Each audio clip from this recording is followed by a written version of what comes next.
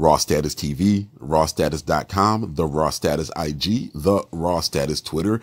And we're going to just talk very briefly about this new flavor of Ben & Jerry's ice cream, Colin Kaepernick vegan non-dairy dessert that has been unveiled.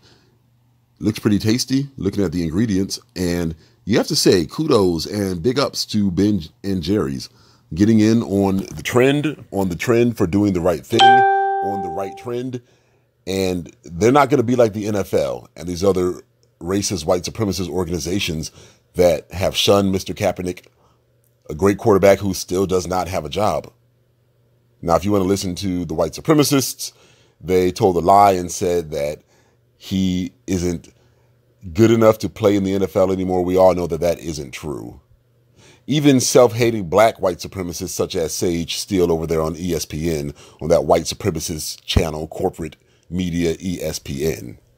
So I'm going to have to give this one a try. And I always try to support these corporations that are supporting the correct movement.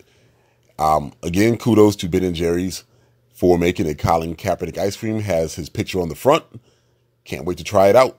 Raw Status TV, we're done.